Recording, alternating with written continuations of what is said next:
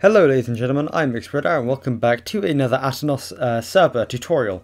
Here I'm going to be showing you how to actually take your world and put it on the server so you and your friends can play on it together. So first of all, what we're going to do is we're going to go to single player and we're going to go ahead and create a world. This one I'm just going to call server world.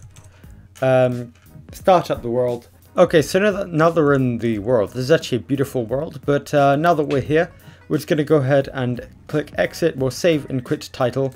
Once we're there, we can go ahead and click quit game. This is where the magic happens, ladies and gentlemen. First of all, make sure you have your Aternos server up and ready here. I'm not saying actually put it on. Leave it offline for now. Just minimize this.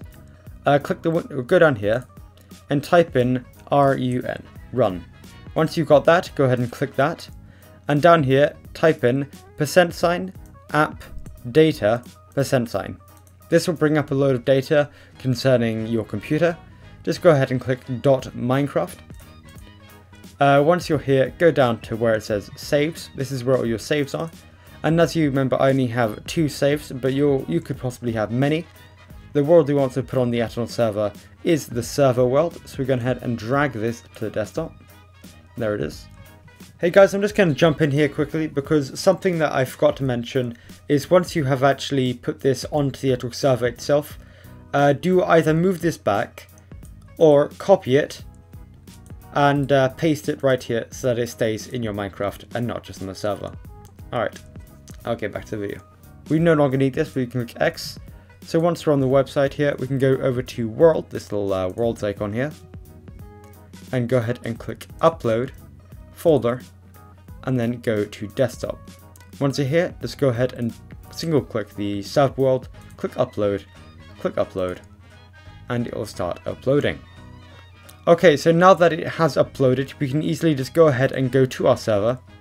We can click start and click OK. It's going to take a little bit to load because it's Aternos and it takes a while, but it's a free service, so what can you do?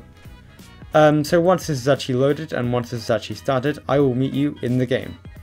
Okay, and now the server is up and running. We can just go ahead and go over to the actual Minecraft. Once we are here, we're just going to need to go ahead and copy this. Just right click it, click copy, and there's a little bit. Once you have copied it, go ahead and click and wait for it to load up. Now that we're in Minecraft, go ahead and go over to multiplayer. Go ahead and just accept this because nobody cares. Go to add server. Now hold control and click V to paste in the actual the server. Click done.